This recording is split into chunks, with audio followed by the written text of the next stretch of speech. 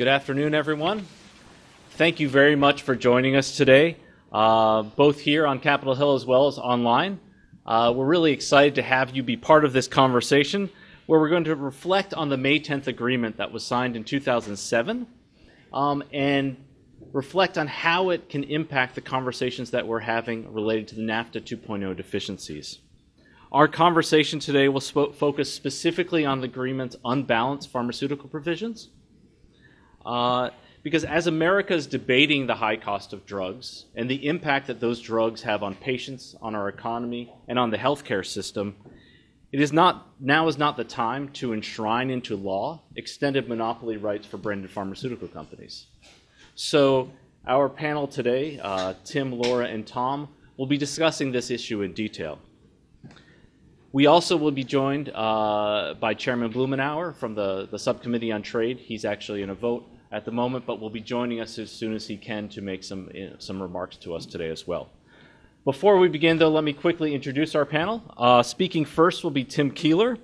Tim is a partner in the international trade practice at Mayer Brown, where he specializes in international trade and investment and policy. Prior to joining the firm, he worked as Chief of Staff to USTR, was a senior official at the Treasury Department, as well as being an international trade specialist at the Senate Finance Committee. Tim also is an adjunct professor at Georgetown University and serves as a director on the Washington International Trade Association's board. Second speaking will be Laura Peralta-Schulte, who is a government relations advocate at the Network Lobby for Catholic Social Justice. In this capacity, she represents the network on issues of trade, taxation, immigration, in front of the administration and Congress. Prior to joining Network, Laura worked at Warner Lambert as a director for international government affairs, was a high school teacher, as well as worked at the Democratic National Committee. Our final speaker will be Tom Bollyky. Tom is director of the Global Health Program and a senior fellow for global health development and economics at the Council for Foreign Relations. He is also an adjunct professor at Georgetown University, and prior to joining CFR, he was a fellow at the Center for Global Development, a director at the Office of USTR. He was a Fulbright Scholar in South Africa, as well as a law clerk for Chief Judge Edward Corman, and a health policy expert at HHS. Just last week, Tom co-authored a study that was outside on the table with the New England Journal of Medicine, where he actually looked at the pharmaceutical provisions and trade agreements, and he'll be talking to us today about that article. But Tim, if you would like to begin, please. Sure. Thank you, Jonathan. Thanks to AM for having me. Delighted to speak. I've been asked to speak about the May 10th agreement and how it came about. As Jonathan mentioned, I was the Chief of Staff at USTR in a Republican administration when that happened. I think it certainly provides some useful history and context. You had the Democrats win the Congress in 2006, took over in January 2007. At the time, there were two free trade agreements that the U.S. had negotiated, Peru and Colombia, that were signed and done. There were two FTAs with Panama and South Korea that were still under negotiation. On May 10th, and there was a deadline at the time for Trade Promotion Authority that these agreements had to be signed by June 30th, the end of June, in 2007. So there was a real deadline, and it was driving all the parties involved. On May 10th, 2007, an agreement was reached between the Bush administration and both Democrats and Republicans in Congress about how the FTAs would change, in particular in labor, environment, and pharma IP. And what we ended up doing was then taking the basis of that agreement and going to each of the FTA partners and essentially renegotiating the agreements on that basis. Obviously the FTA partner countries can read the newspapers and can talk to everybody in D.C., just like everybody always talks to each other in D.C., and they knew the state of play and where things were headed. And so a lot of it wasn't news. And in fact, with the three developing countries, the renegotiations were on the easier side. what happened procedurally was the two agreements that were signed and done, Peru and Colombia, were formally amended. And then Panama and South Korea, it was essentially built into negotiations, and they were signed at the end of June in that year. I will note that on this particular issue, Peru and Colombia and Panama, which is in that particular agreement, what these provisions, the changes in pharma IP applied to, they happily accepted those changes. They viewed it as essentially increasing access to medicines in their country, and they in fact welcomed it. That wasn't true for all the provisions, but these particular provisions it was. Peru then, the Peru FTA passed the U.S. Congress that year with overwhelming bipartisan support. I think it included over 100 Democrats supporting it in the House. The other three FTAs eventually did pass the Congress, were brought into force as well. They did have other challenges that were later essentially renegotiated by the Obama administration. And in fact, the U.S.-Colombia agreement, we couldn't reach agreement with the Democrats at the time. We sent it up for consideration under TPA, Trade Promotion Authority rules, which are rules that are in force today that provide for expedited consideration of the FTA implementing bill in both the House and Senate, and it also provides for not making it amendable.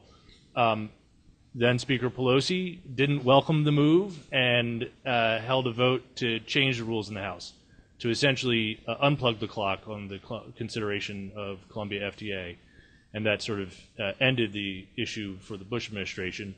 When the Obama administration eventually renegotiated it, they were able to essentially patch it all together and send it back up. So, clearly, I think there's a lot that can be learned from the dynamics that were in play at that time, and some of the substance of the provisions on pharma IP, I think, clearly helped gain what ended up being a massive vote in both the House and Senate for not only the Peru agreement but eventually all of these agreements. So with that, let me turn it over to Laura's next. Well, thank you, Tim. And I think that really sets the stage for what we want to talk about, because it gives you that historical precedent of sort of context for why the May 10th agreement was so important. And so when we're looking and reflecting on USMCA, it's really an opportunity to say, let's make sure that Congress can take back that authority and move forward and look at the NAFTA 2.0 and make sure it meets the needs of the entire country. And so there was really, thank you, Tim, for that, for setting that context. Laura, if you can present maybe Network's view of the pharmaceutical program. Very good, very good. Some of us would call that democracy in action, and we are hoping to see that happen again. So again, my name is Laura Peralta-Schulte. I am with Network Lobby for Catholic Social Justice.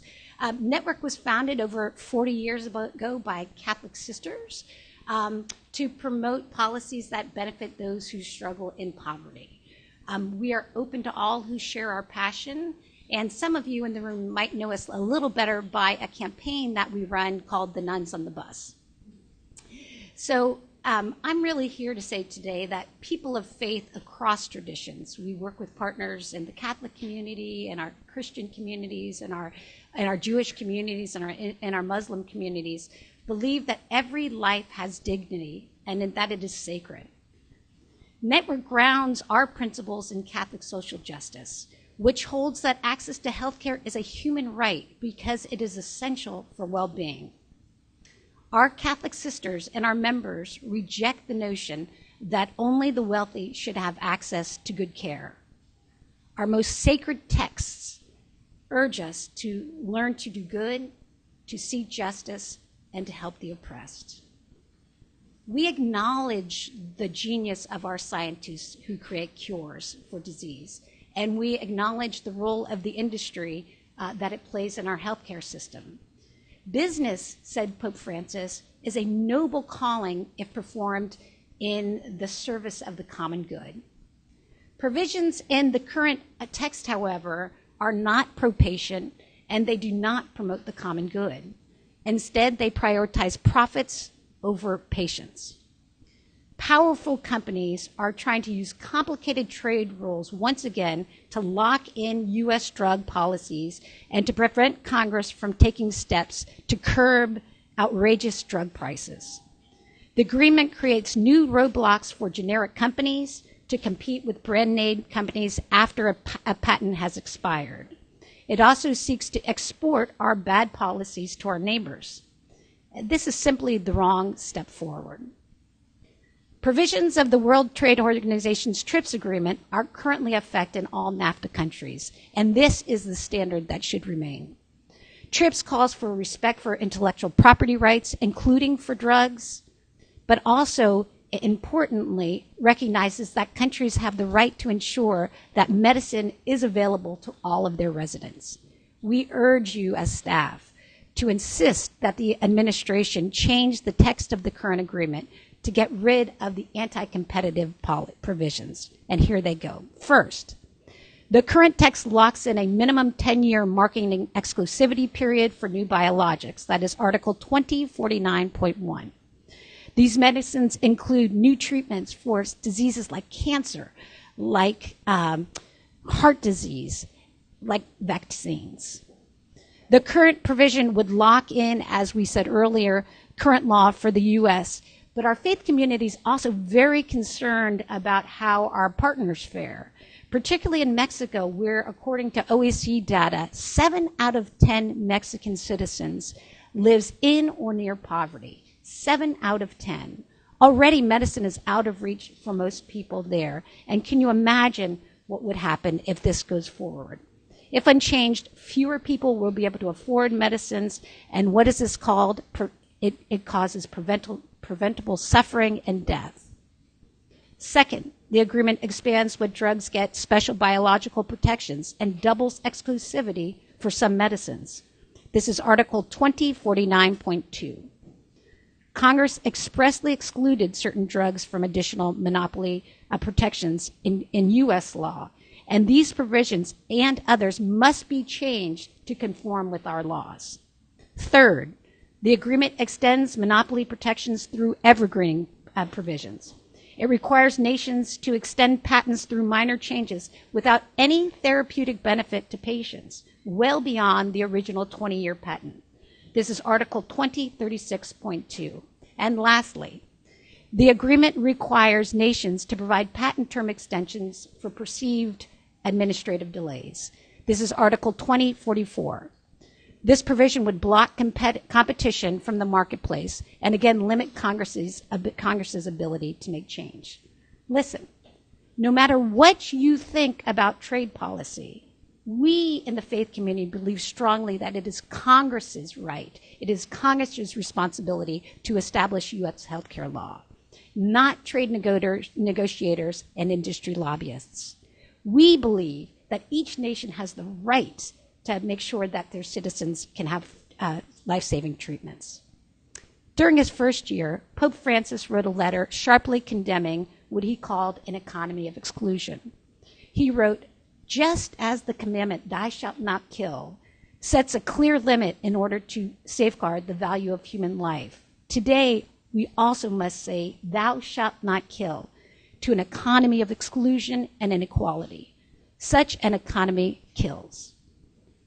Today, high drug prices are forcing people to choose whether to take the medicines they need or instead to ration them or simply to go without. This is wrong. Congress and you as staff must insist that we say no to an economy of exclusion and insist again that the administration remove these provisions from this text. Thank you. Thank you very much, Laura. I think that was a very important look from the avenue of social justice on what does this agreement mean for people's access to health care, both here in the United States as well as in Mexico and Canada. So thank you for that. Our last speaker today is Tom Bollyky, as I mentioned, and Tom is going to talk about this article that appeared in the New England Journal of Medicine just last week. So Tom, thank you. Great. Thanks for inviting me. Let me start with just a few preliminaries. necessary ones. The Council is, for those of you that aren't familiar with it, the Council on Foreign Relations is an independent, nonpartisan membership organization, think tank, publisher. It does not take any institutional positions. My remarks here today really are just meant to inform this debate, not advocate for any particular policy outcome. So please take my comments that are coming with that in mind. So I've been asked here to speak about this New England Journal of Medicine piece that I co-authored with Aaron Kesselheim at Harvard, looking at what Americans have gotten in return for the expanding pharmaceutical provisions in U.S. trade agreements. The USMCA is a good opportunity for this because the NAFTA agreement was in fact the first trade agreement to include a intellectual property chapter with pharmaceutical provisions. And in the 25 years subsequent, there have been U.S. trade agreements with 17 other countries, and those pharmaceutical protections, by and large, have expanded over time. So to bring you back to the mid-'80s, where IP was adopted as a U.S. trade priority, it was a moment a lot like today. There were concerns among the public that the U.S. trade deficit was growing and that U.S. manufacturing jobs were declining. So the emphasis on introducing IP as intellectual property as a trade priority was meant to capitalize on U.S. economic advantages in high technology like pharmaceuticals or content like entertainment and movies and music and the like. It was meant to basically introduce a rules-based system and to address what was seen as the time as the risk of theft of U.S. property.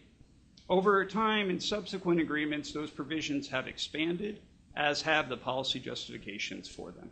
So more recently, it's been argued that these provisions are a way to address the limited support for R&D in other nations and high U.S. drug prices by changing the incentives that exist around pharmaceutical pricing in those nations. And if you have stronger protections here, that means more R&D support abroad, and again, potentially more of an avenue to reduce prices here.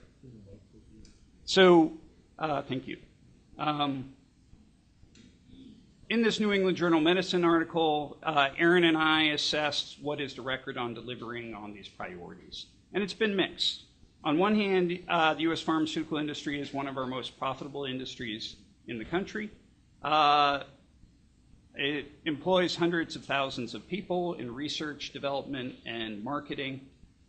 But the U.S. pharmaceutical trade deficit has ballooned to $52 billion. In recent years, it's grown at a faster rate than the U.S. trade deficit overall. That is, particularly in recent years, has been primarily driven by the shifting of manufacturing and the shifting of ownership of patents abroad.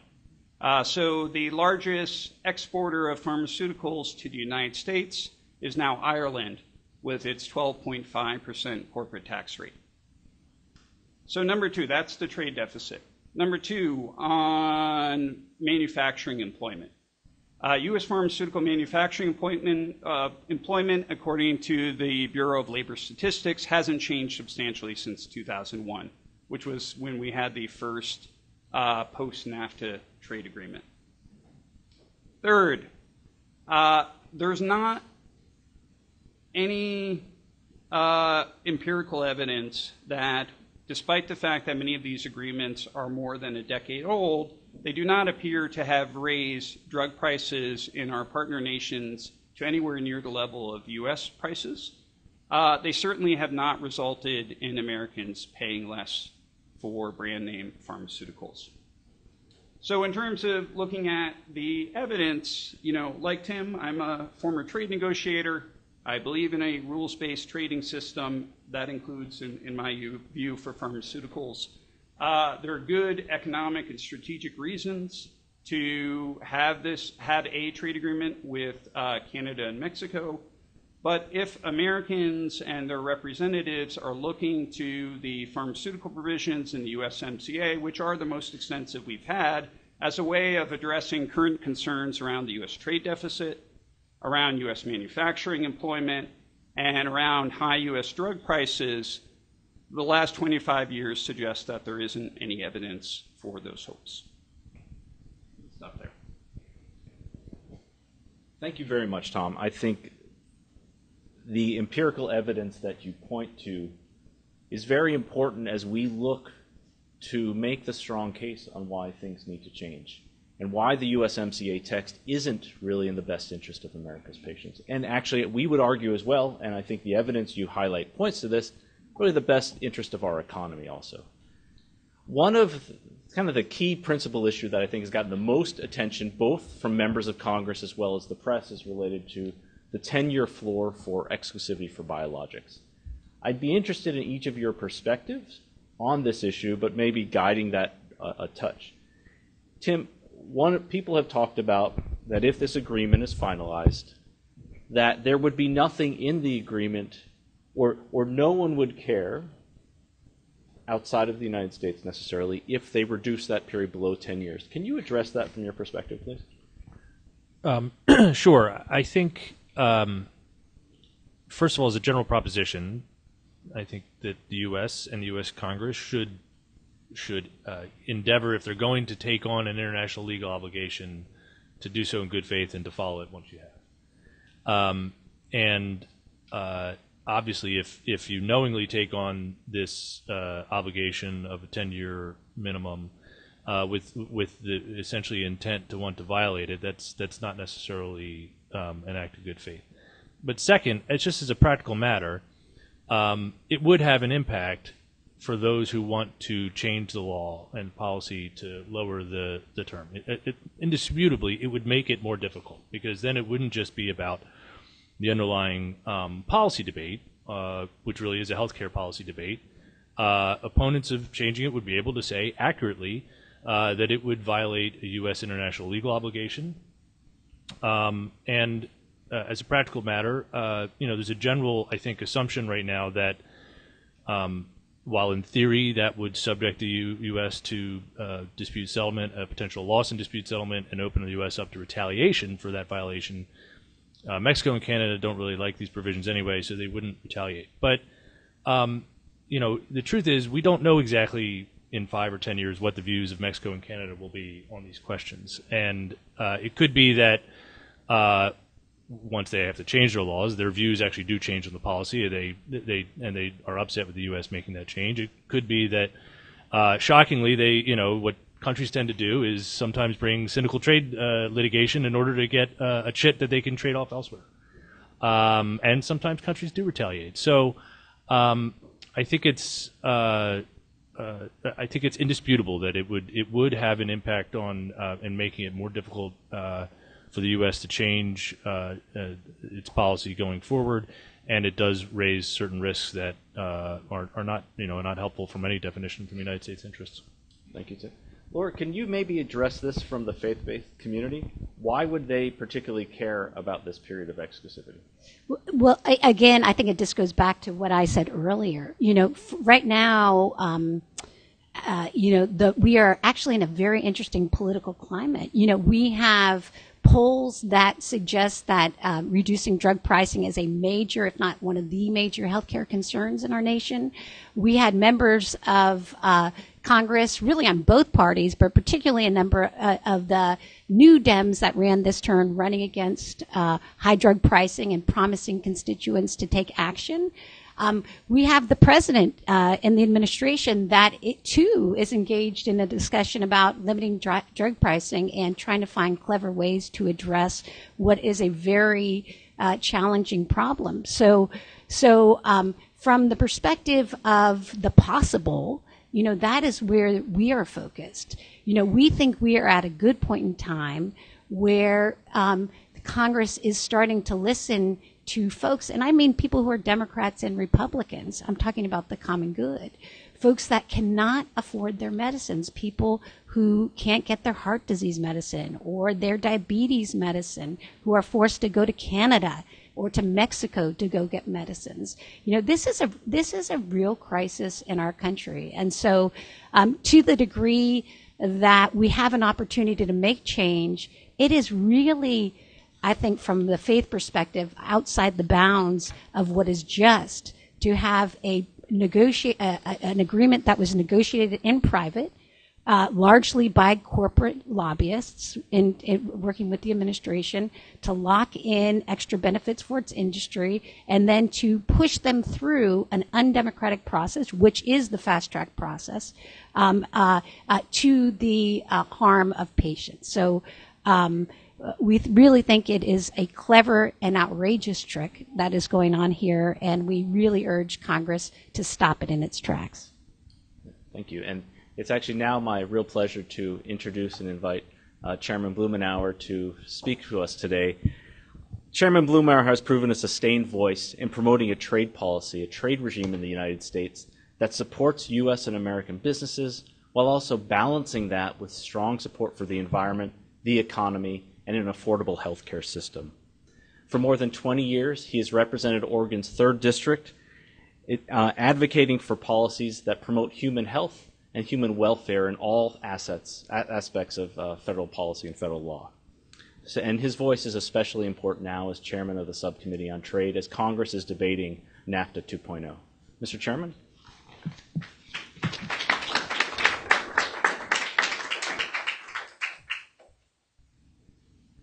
Thank you.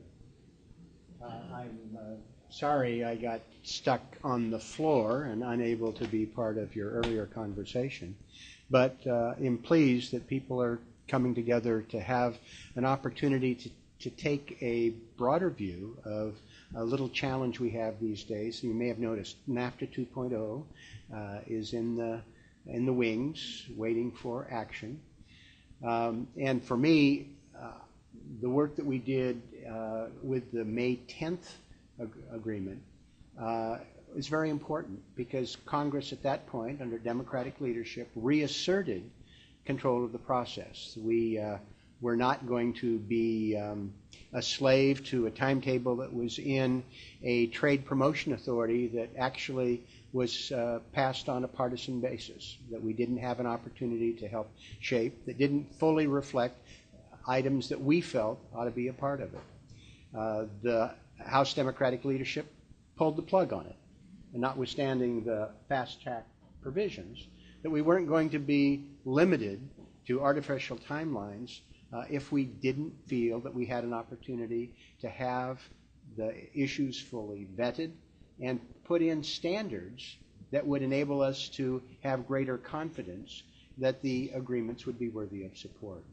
The May 10th agreements established that we were going to have environment, labor, human rights as part of that deliberation, and frankly had pulled that plug waiting for it to work through. I've been involved with these issues since I first came to Congress.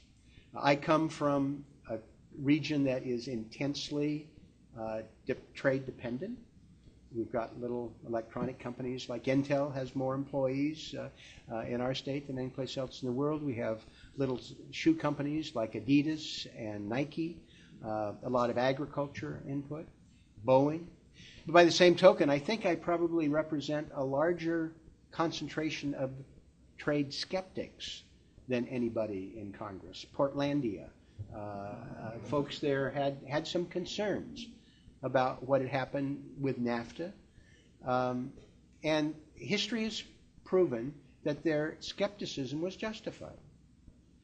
NAFTA, 20 years later, we've seen the environmental sidebars were largely ineffective. You can go down to the river, go down to the border now and look at the new river, Tijuana River, and they're literally open cesspools. My first question to Ambassador Lighthizer when he came to share with me his concerns about moving forward with NAFTA 2.0, I asked how would NAFTA 2.0 address this? Because NAFTA 1.0 didn't. And this is, I think, one of the areas of concern. When I got involved, it was interesting working with the people who were involved in international trade weren't hung up on labor protections, weren't opposed to environmental provisions. In fact, some of the companies in Oregon that were involved overseas actually were implementing American EPA standards for air quality, for instance. Labor, environment, and human rights should not be a stumbling block. Part of what we're looking at now going forward is building on the May 10th provisions. Our committee, the Ways and Means Committee, just issued 4 letters to Ambassador Lighthizer about concerns that we have with the agreement going forward. Number 1 deals with environment.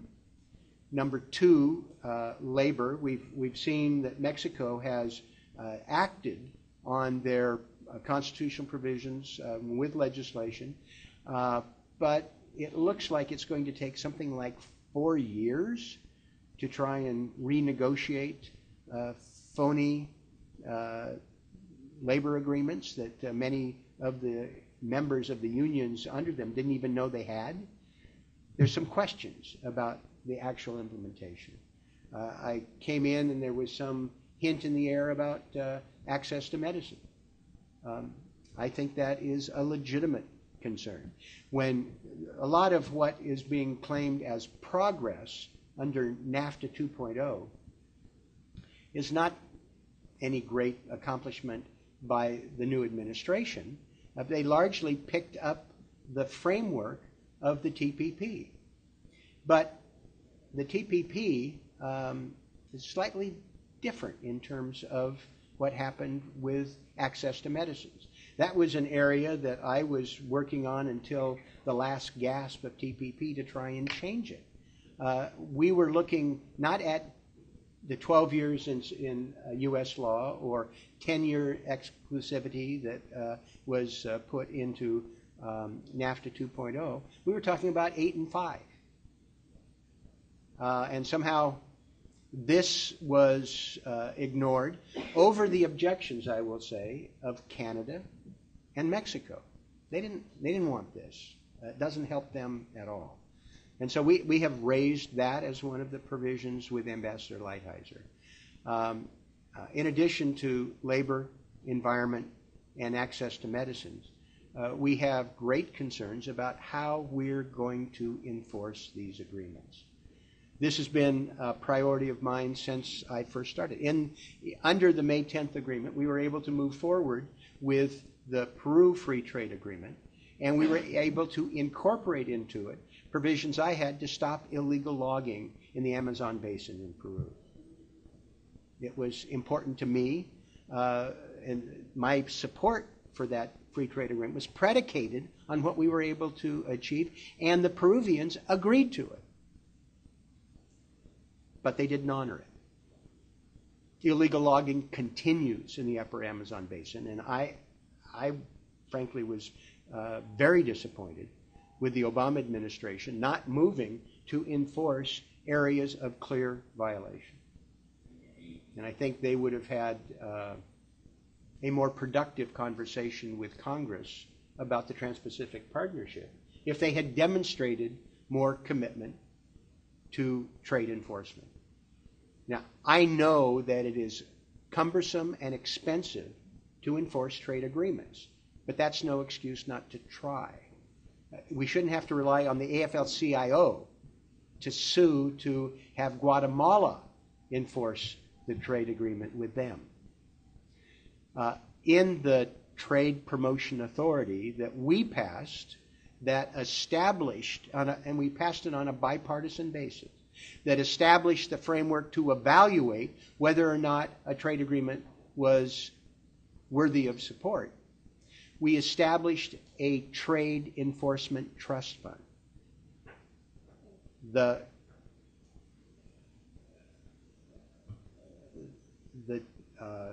trade USTR has a relatively modest budget. I think it's $60 million. These things are complicated, they take time, and they're expensive. So we negotiated a trade enforcement trust fund, and sadly, even though I had an agreement with the Republicans as we were trying to work on this on a bipartisan basis, it really was not fully funded. I find that disappointing.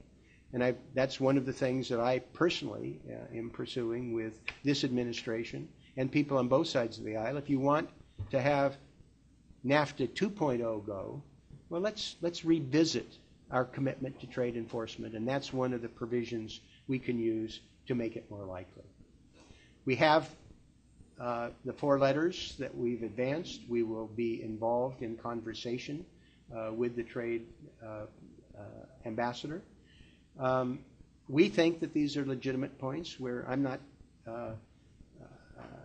going to prejudge the outcome, but we're not going to rush this through. We're reaffirming our commitment to those May 10th principles and trying to expand upon them. We've counseled the administration not to rush the SSA up.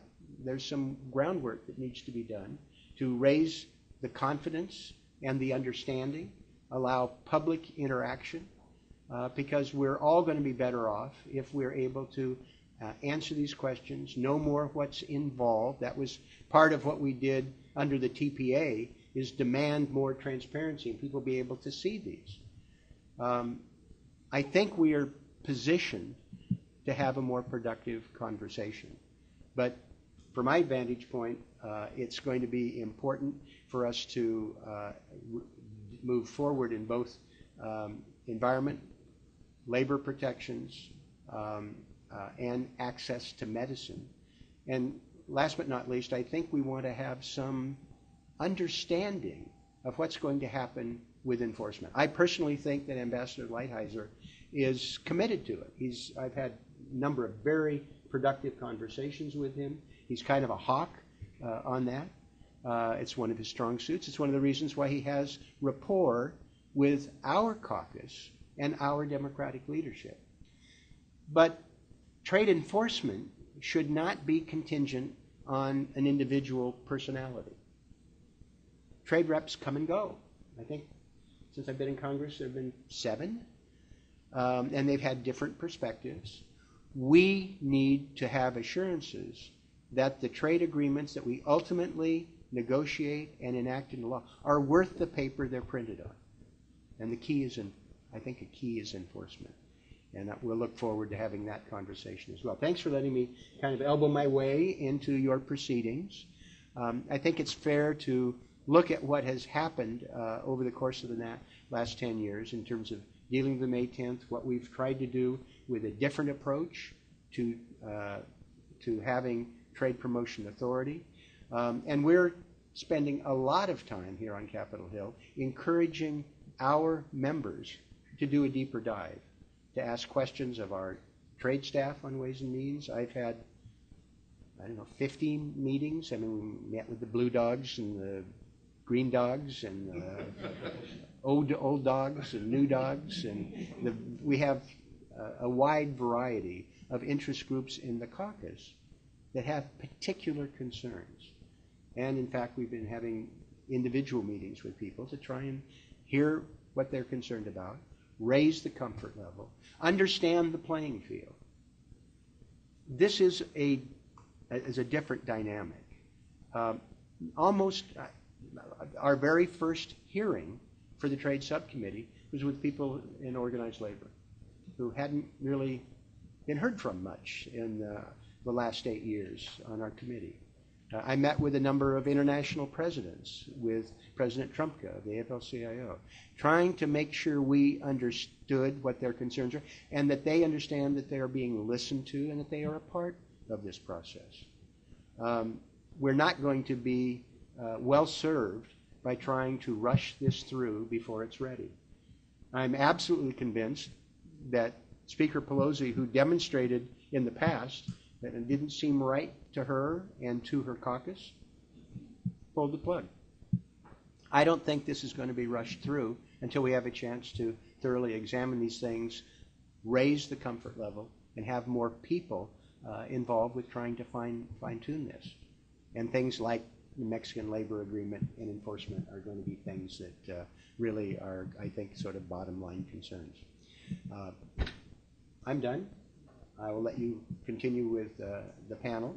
I'm going to get out of town and go back and do a healthcare forum in Oregon.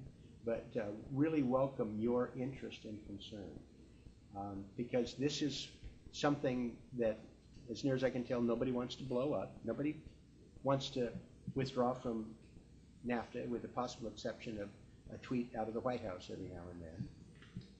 Nobody thinks that the original NAFTA is something that they feel comfortable with. The problems have been acknowledged, and there have been efforts to try and change it. But where we go from here in terms of trying to have additional refinement and comfort, I think is very important. Thank you very much.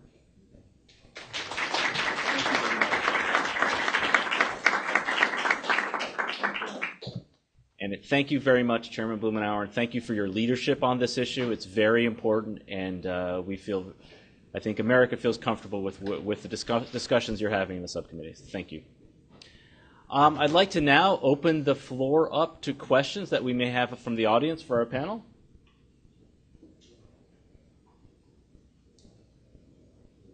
Please. Thank you. My name is Brian Ryder. I'm from the National Taxpayers Union. And most economists, liberal, conservative, can talk about tariffs are bad, they're regressive. It's more challenging for me looking at things of how long should intellectual property and this, that, and the other thing be. So this panel has been extremely helpful, and I appreciate the invitation to be here. I just wanted to ask if you could clarify. I think I understand what your goals are, but just keep it really simple for me. For those of you that can advocate on a particular position, is that Congress should not move forward with doing USMCA until these provisions are renegotiated out of the tax, or is there some other source or process to get that out? Am I understanding what's From the Association for Accessible Medicines perspective, we believe that there are key provisions within the agreement that could be reformed to ensure that patients have access to the competitive biologic and generic marketplace that has helped lower prices for patients across the United States. And we believe setting the parameters so that can continue in Canada, Mexico, and the United States is very important. Some of that can be done through sort of a careful review of the legislation and looking for ways to actually improve that to reflect the need to have that competitive environment that allows generic and biosimilars to come to the marketplace at a period of without extended exclusivities that currently exist in the current framework. I don't know if, Laura, do you want to? Yeah, I would just, we're with you. We're praying for you. And I would just say, I think the way that you stated it up front is very well. We think, and that's why I was painstakingly going through the details of the specific provisions. Those are the provisions we believe need to come out, should be renegotiated. And then I think you would see, as the chairman said, good support. You make these changes as well as those with labor and environment. And I think that is where the Democratic caucus is. We've met with so many offices. And I think that is how we get a good package to move forward in a bipartisan manner. Yes, please. Yes. If you want to come up and sit here with the microphone so we can hear you online, it would be much better.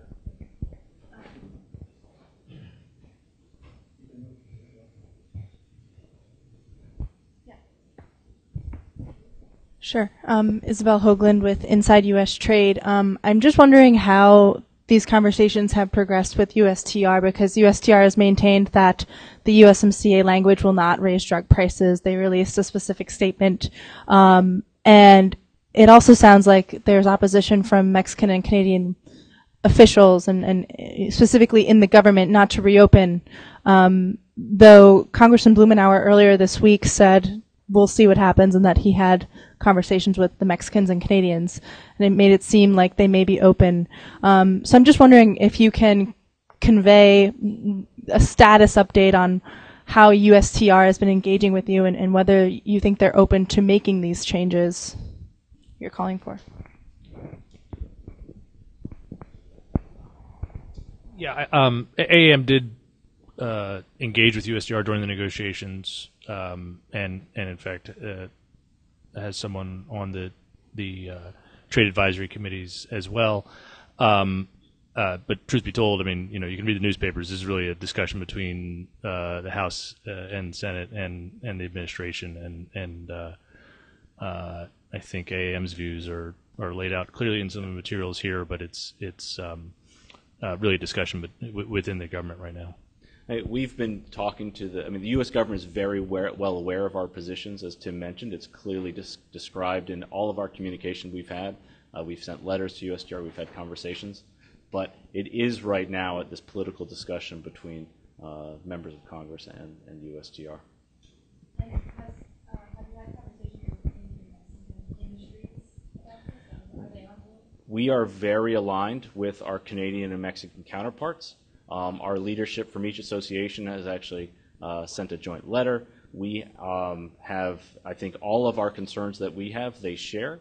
They want to make sure, and they're advocating with their government, that these issues need to be opened up because it's in the best interest of the Mexican patient, the best interest of the Canadian patient, and we believe the best interest of the American patient. So I think there's a unified industry looking at it from each of the three countries, and in conversations that they're having, I think they're finding receptive audience in both governments, in the Mexican and Canadian governments as well. If I can only add, I think the U.S. Trade Rep is a very smart person and understands the politics. And so, again, that is why the hope is there that they will make changes. Now, this is a dance, and Tim, you could probably speak to this with greater legitimacy than I, because you were at USTR at the time. In these negotiations, it is often the case that foreign governments will say nothing is going to change. I'm thinking of the Korea situation where literally the day before the text was changed, the Korean government leader was on the front page saying no can do. We do know that the IP ask is a U.S. ask. We do know that, particularly in Mexico, you have a government that ran a campaign on lifting up the common good. So I do not think this is one of the issues that, as was said earlier, would cause any consternation and, in fact, would be very welcomed. And that is what should happen. Yes, please. Mr. Doggett, Texas. There's been a number of public comments from the ambassador.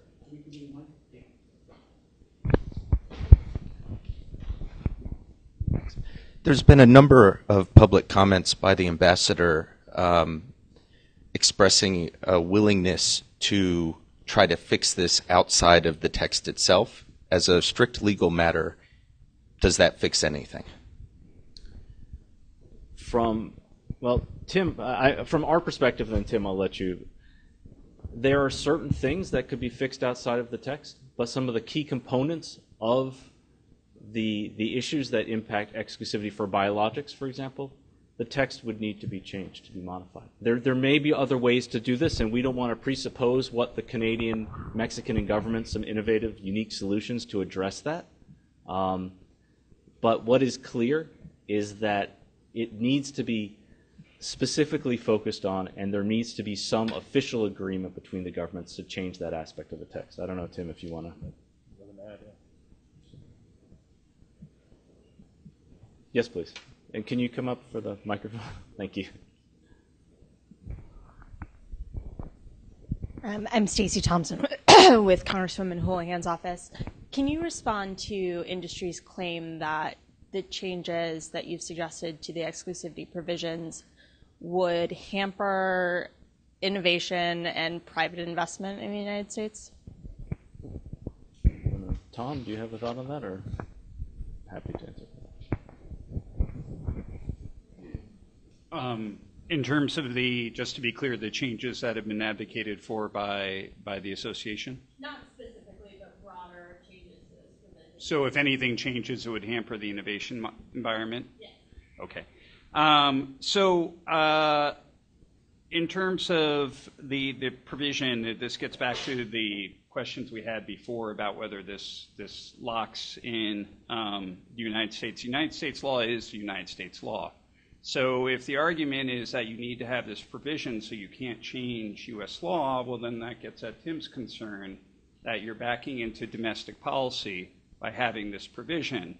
If the argument is that what this agreement says doesn't restrict U.S. law, the way to deal with adequate support for innovation domestically is through U.S. law and policy. That's not something that's meant to be set in a trade agreement. In terms of how it affects the support in other countries, this gets to the issue we referenced before about whether or not these provisions have increased prices in other countries. And there's not a lot of empirical evidence and some pretty strong evidence that, at least not yet. What they certainly haven't done is increased it to anywhere approaching U.S. prices.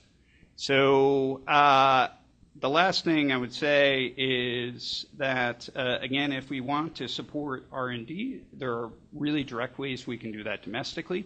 Doing that through market exclusivity or intellectual property in another country, of course, there are other nations with high market exclusivities in intellectual property, like many European nations, that pay substantially less for their drugs than we do. So there are still other policies a government can implement to undermine the objective of trying to have this result in more revenues. So again, if our concern is about innovation, I think there are some pretty ways to pursue that domestically. Time for one more question. Going. Well, thank you, everyone. Panel, Tom, Laura, Tim, thank you so much for being here. We really appreciate your time.